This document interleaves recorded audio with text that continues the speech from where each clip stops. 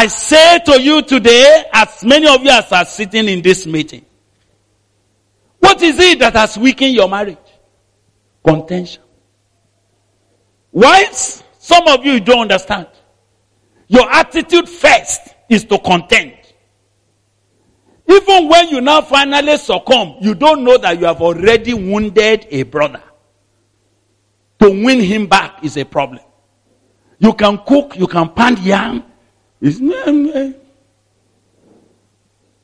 what have I done? He said, when are you coming on? He said, well, sometimes they are preachers. They are preachers. I'm telling you, they are preachers. Good preachers.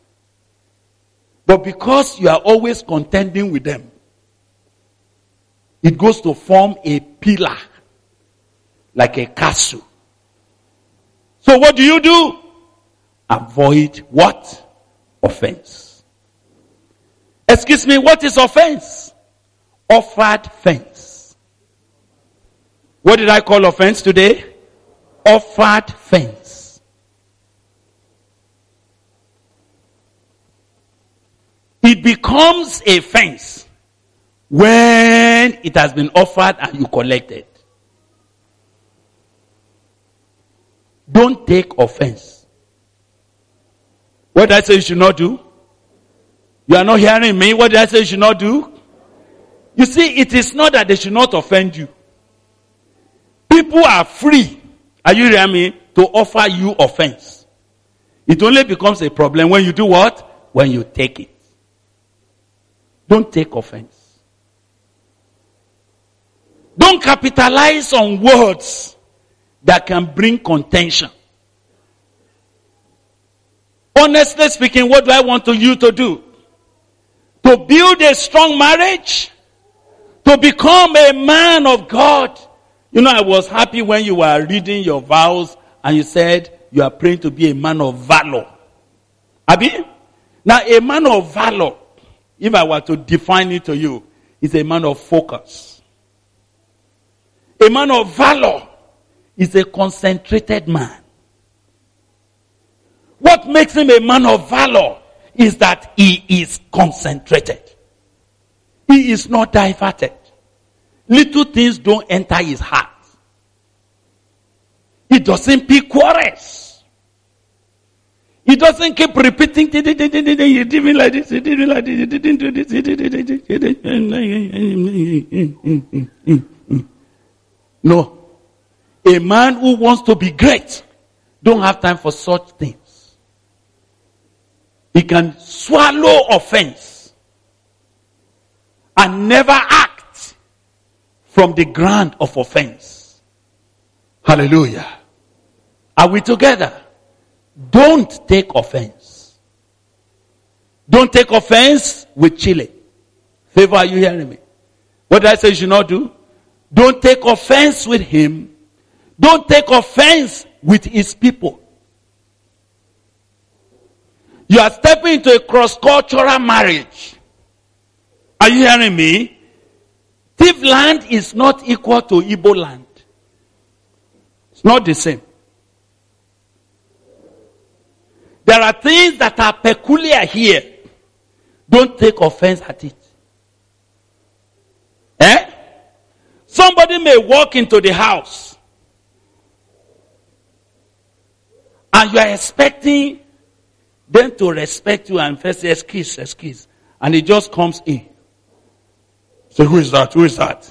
Don't take offense. That's where you have married. You are not hearing me at all? In Tivland, fence is an offense.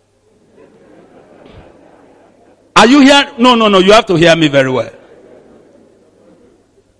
A thief man believes that everywhere belongs to him, including your sitting room. And if your bedroom has a passage, you could pass through it. I'm sorry. You know I'm here now. These 30 years I've been here. So I'm a thief man inside, you know. I know it. So the question is this. When people come to you, they may even appear as if they are looking at you and say, why are you asking us questions? They're simply exercising their liberty. They just say, we have accepted you. Are you understanding? That's what they are saying. But you are coming from a place where everybody lives in a fence.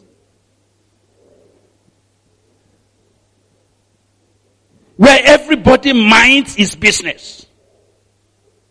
Where achievement is the key matter. What have you achieved? What have you achieved? But in Tivland, achievement is not an issue. In fact, if you come with big money, what does he have? You say he doesn't even respect me, I'm a professor. And so what? It is in Igbo land, you will call somebody professor, doctor, so and so, and you are very excited. Here, he's a professor, they just say, Terumu. It will appear as if they don't recognize that. Because to them, that's not the basis of relationship. Achievement is not the basis of relationship in Tivland. So sometimes you say, oh, no, they don't even respect somebody. Don't look for it. Don't take offense. Don't take offense with your husband's people. Belong to them freely. Begin to learn the language. Hallelujah. I'm going to talk to them, but I must talk to you first. Chile, don't forget that you went a long distance. You know, I asked you before you went. I said, are you sure you really, really want to marry an Igbo girl? You said, God has convinced you now. Abi? Now that you have traveled. You didn't pick her from backyard. She's not an EPF girl. She's from Okunonu. Am I communicating with you? Now, take note that you have a divine responsibility to culture, to nurture, to give her a sense, not of a stranger. You are the only one that can do that. Anyone else will not be able to because they don't know how to. It begins with the language. You know, I was watching you the other day, the two of you. This one is on phone, that one is on phone. This one is speaking Igbo, this one is speaking Tiv. I say, God, I'm going to collect this answer from these boys.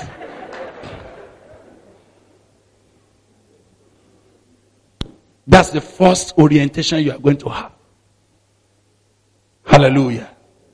When they call you and they are speaking in Tiv, and your wife has to know what they are saying, answer in English.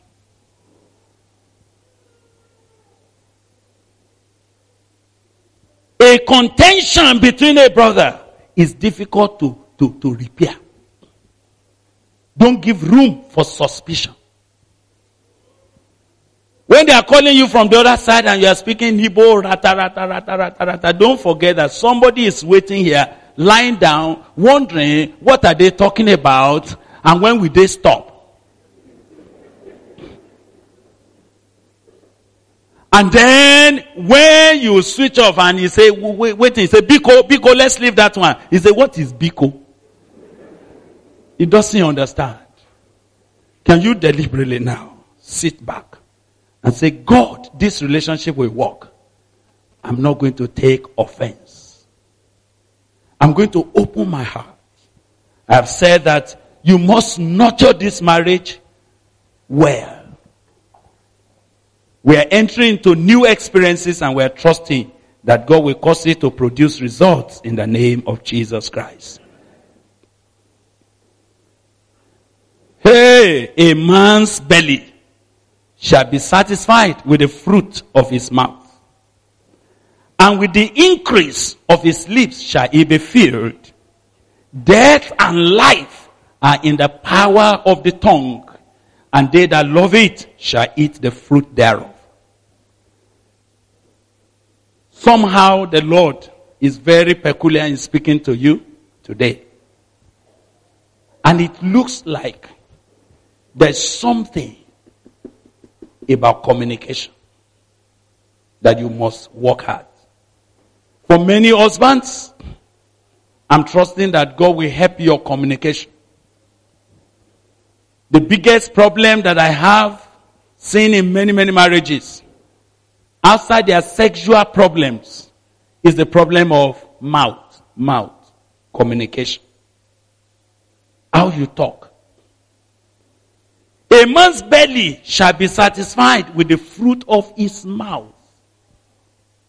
I thought they would say a man's belly will be satisfied with the fruit of his labor. I thought that was what they were going to say. Only to discover that actually a man can work hard, but his mouth will not let him eat it. A man can be so hard working, but because he doesn't know how to handle his lips, much of his labor are wasted. So can I beg you, in your home, deliberately decide that you will bless each other. Speak comfortably to one another. Speak simply. Speak in such a manner that the other person is encouraged. Speak in such a manner that there can be life being released. Let grace be found in every word that comes out of your mouth. Every time you speak, before you let it go out, ask yourself, of what grace is what I want to say? One of the things I'm talking to you about is this. If somebody is bad, my question, what I ask myself is that, what do I gain by telling him, you are bad? What does that do? Say, yes, I tell people what they are. I tell people what they are, and so what? You tell people what they are, and so what? What a person is, he knows. You don't need to tell him. Am I right? So when you speak, every word that comes out of your mouth must come with what? Grace. That's what the New Testament said, let every word that comes out of your mouth be seasoned with salt, and let it minister grace to the hearers. I'm asking myself, what do I gain if I abuse you? It's only childishness. Am I communicating with you? It's childishness. That's what we did when we were babies. When someone said, hey, I say, yeah, you also. That's childish. If somebody did me like that and say, waka, your mother, your father, excuse me. What he says, does he affect my mother? Why not? It doesn't. My mother, my father, they are dead. You are abusing them. You are wasting your time. But now I make myself childish when I also say, you also. Now that's when I become a child. The reason is because, so what am I doing now? How does that change what he said? I was talking to a brother the other day. I said, the spirit of vengeance is troubling you. He opened his mouth. He said, how? I said, I can see you every time. Somebody speak. You cannot allow anybody to say something that is not palatable to you, and he will go scot-free. If you don't have opportunity to respond, you may keep quiet. But the next time you have chance, you will look for something that will pain that man. That's childishness. You don't do that. The fruit of your lips will fill your stomach with satisfaction. How many of you know what I'm saying? Do you know that anytime you spoke bad words or roughly to somebody, when the person has gone, what happens to you? Talk to me. Answer me. You feel bad. You feel little. You feel small. In fact, something tells you, say, why are you like that? He said, hey, don't you see how he talked to me? Don't you see I said, how did he talk to you? So in your home, communication must be gracious. Be gracious with your words. Don't be judgmental. Judgment brings judgment. That's what Jesus was saying. He said, the measure with which you judge people, people will judge you. Please, as you grow and as you go forward, may the Lord grant you understanding this in the name of Jesus. Whoso finds a wife finds a good thing and obtaineth favor of the Lord. I don't need to repeat that to you. You already have your favor, Abi? Yeah. May the Lord release that favor to you. And pray that you will bear your name in his life. Pray that you will favor him. And that by your life, you will come into favor. That by your stepping into his life, the favor of the Lord will fill your lives and your family. I'm ending in verse 23 and 24. And it's very important. And I'm begging you all, and I'm begging Chile particularly, to take note. When the Lord asks me to bring this word, I'm saying, God, what do you want? He says that's what he needs. I need to give instructions. Fatherly instructions that will keep you going for the rest of your lives. The poor uses entreaties, but the rich answers how? Roughly. So how does that enter marriage? How does that enter marriage? The poor. And who is the poor? Let me inform you this afternoon that the poor is not the man that has no money. Honestly speaking, it is a misunderstanding to think that those who have money are not poor. There are many people that have money, but they are poor people, poor souls. I don't like to be like them. I don't have money, but I don't have a sense of poverty because I don't have money. Poverty is a spirit. It has nothing to do with money. Are you understanding? Those who are poor, who have the spirit of poverty, even when you give them 1 million, they are still begging. You know why? Something tells them this million will soon finish. When it finishes, what will you have now? I'm not talking about those kind of poverty. I want to talk about the poor in spirit. Those who recognize that they don't know. Those who recognize their need of God and their need of one another. If you marry a man that has no need of you, you are in trouble.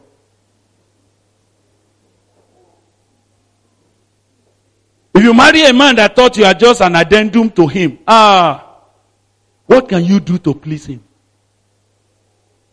He answers how? Roughly. But when a man begins to sense, I have a need, I need a woman in my life, I need somebody to help me, I need somebody to make me fulfill the call of God on my life, I need somebody to stand with me so that I will not die alone, then you have a correct husband.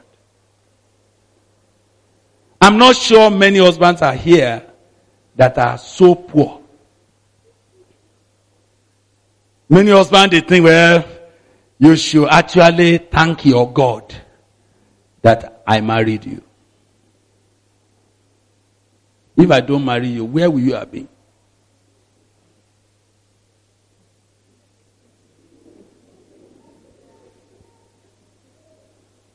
I'm afraid of such men. I meet many of them on the road. The way they treat their wives shows that they have not sensed a need. They have not known that without this woman, I'm going nowhere. The poor, what does he do? He uses entreaties. May I tell you that it is not weakness that makes you to beg. It is wisdom. Hallelujah. It is not weakness that makes a man of God like me, to beg. I don't beg for money, but I beg for mercy. I don't beg for clothes, but I beg for divine help.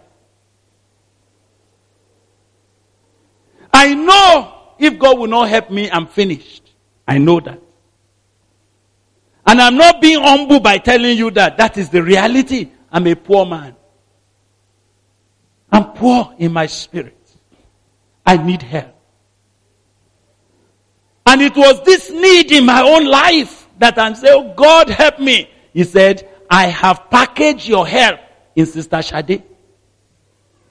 I said, God, are you sure? He said, yes. You mean that all the help I will be needing, this woman will be elastic enough to provide it? God said, yes.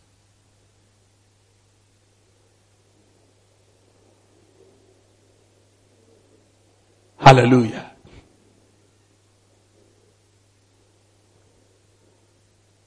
A poor man uses what? Entreaties. Simple words. It's not that you couldn't stand and do like that and say, yes, I'm your husband here. But yes, your husband. When you do like that, I don't see husband. I see husband. H-O-R-S-E band.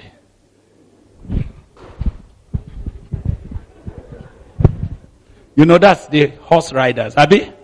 May God help you, husbands.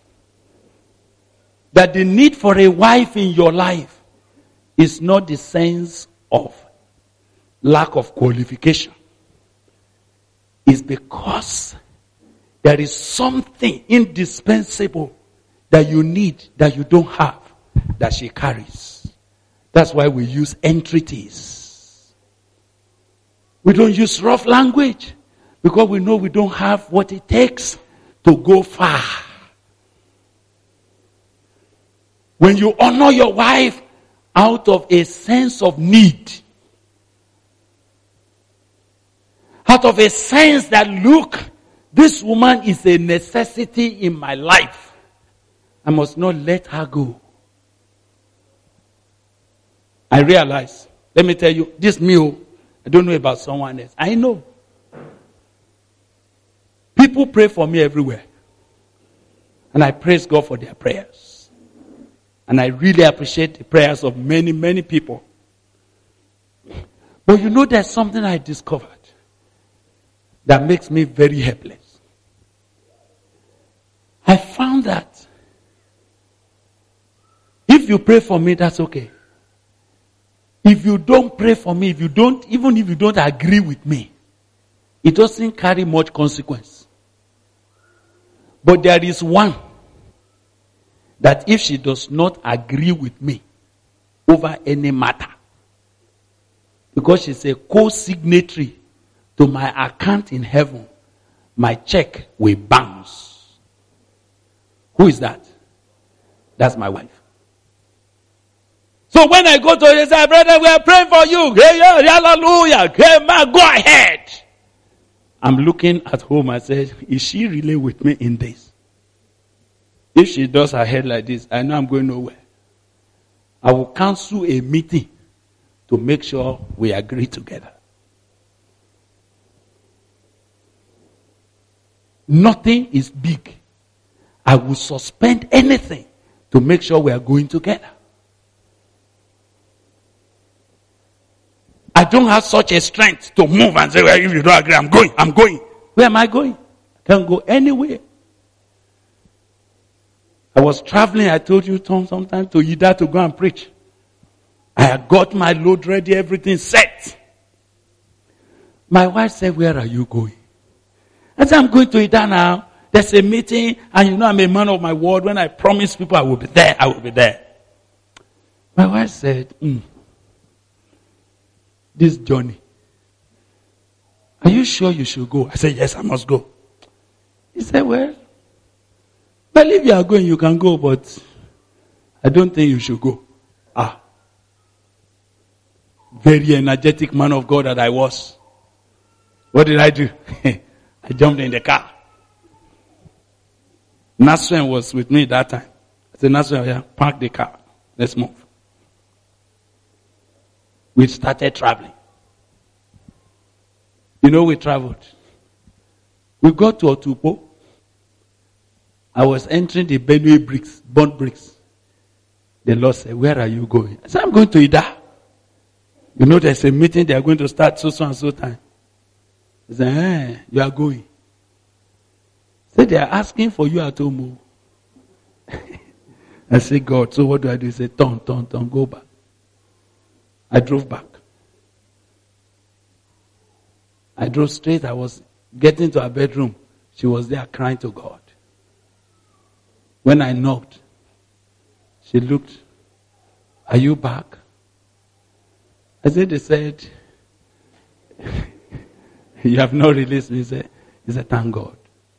He said, I would have been confused if you went.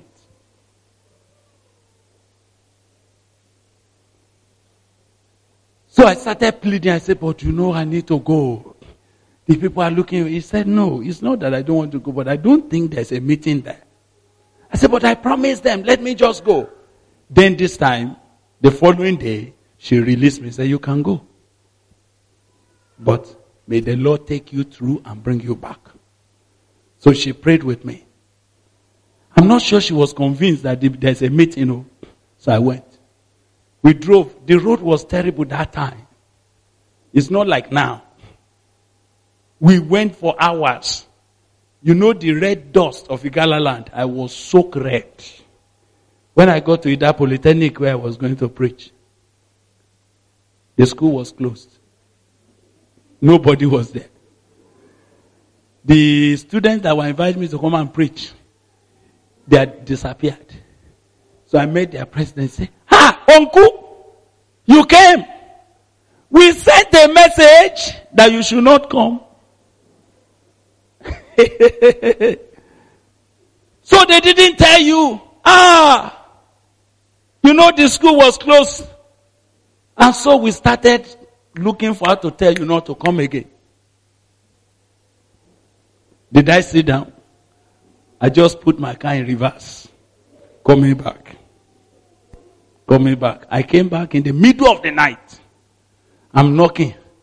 Sister Shade was there. Welcome. What happened? There was no meeting. You know what she did? She didn't say, Shebi, I told you. Next time when I talk to you, listen. She didn't do that. A correct wife don't boast over her husband even when he has been found to be at fault. You don't rejoice over the mistake of your husband. Say, Shebi, I told you. She got me hot water to bath. She got food for me. She got me to rest. She said, thank God that you came back safely. Since you left, I was restless. I just felt that there's something wrong about that journey. But since you talk about integrity, that's why I said, okay, you should go. Those days when I'm traveling, I will take whatever salary she has. I'm using it to travel. Sometimes she will go to the Boskoro market. What's the Boskoro market? Okrika shop. To buy blouse for 2 naira. Medical doctor. A sister came one day to the hospital and looked at my wife wearing, what are you wearing at that time? One space like this. And she looked at her, said, doctor, this kind of Christianity is turning your head. What kind of shoe is this? She came back, she cried. I also cried. But I knew why, with all her salary, she is going to be wearing pespes. Because we must serve God. Don't I have a need in my life? The poor man uses entreaties. When you recognize the need of your life as a man, I'm telling you, all men have a need. It's not good for you to be alone because you won't succeed alone. You look nice, but you are not going far without the woman that God is bringing in your life. If you know that and you are poor, you will use entreaties. You won't be speaking roughly. But the one who feels is rich, who thinks he has everything, how does he answer? He answers roughly. Your language reveals your heart. May God help us. Wives, are you hearing me? You are not hearing me this morning. Are you hearing me? Don't use rough language. Only those who think they are rich answers roughly. Finally, a man that has friends must show himself how? Friendly. A man that has friends must show himself friendly. I want you to be friends. Favor, can you befriend Chile? Would you like to befriend him? Let him be your friend. Chile, that's a friend. That's a friend. Friendship is the first thing to build in marriage. Friendship. Some of you, once you married your wife, you are no more friends. You were friends before you married. But as soon as you got married, friendship has finished. Say, look, no, I'm husband. Husband, call me husband. We used to be friends. And some of us were going up and down before, eating granite up and down, going to preach in the village. How does marriage change it? It bothers me that some of you were even classmates when you were in school. Now, you are married. Change of nomenclature. Forget that. Excuse me. Friends. Now, he who will have friends must do what? Make himself friendly. Can you make yourself friendly? Friendly. There's nothing big in cracking jokes. Hallelujah. You have been in our house. You live with me for years. We are friends. We are friends. We crack joke. Life is not as difficult as we are thinking. Calm down, man of God, calm down. Life is not like that. How can't you sit down, call for granite and eat? Mwagari. Yes, now. There's no problem about that. Friends. Don't make everything giri. Don't intimidate each other with prayer. Sometimes some of you are just spiritualizing nothing. Your wife is asking, saying, I'll pray about it, I'll pray about it. What is the meaning of that? Can't you be friends? When she speaks bad English, you say, no, mark your words. Are you speaking past tense or past perfect or present tense? Abba. Are we not friends again? Are we not friends? He who will have friends must make himself how? Friendly. Please be friends. But now, there is a friend. There is a friend. What a friend we have in Jesus. All our sins. What a privilege to carry everything to God in prayer. Oh, what needless pain we bear. All because we don't carry. We do not carry everything to God in prayer. There is a friend that sticketh closer than a brother. There's a friend. I want to talk to you about that friend, Jesus. He's the one that sticks closer than anyone. He's the one around which your marriage is built. Please don't lose that friend. Your friendship with Jesus will be the basis of your friendship and fellowship and marriage with one another. Your personal relationship with Jesus must remain your priority. And together, you are befriending him. Let him be your friend. As I conclude, I ask, there's a friend. There's a friend that sticks closer than a brother. That friend knows all about our struggle. Some of such songs have affected me for all my years. There's not a friend like the Lord Jesus. No, not one. No, not one. There's not an hour that he is not with us. No, not one. And no, not one. Jesus knows all about my struggles. Hey, we guide till my day is done. There is not a friend like the Lord Jesus. No, no, not one. Ah, yes, no. Brother, some of you used to have Jesus as your friend before. Something happened in between you. But I want to tell you, he is still your friend. The prodigal son thought that his father will never want to have him again.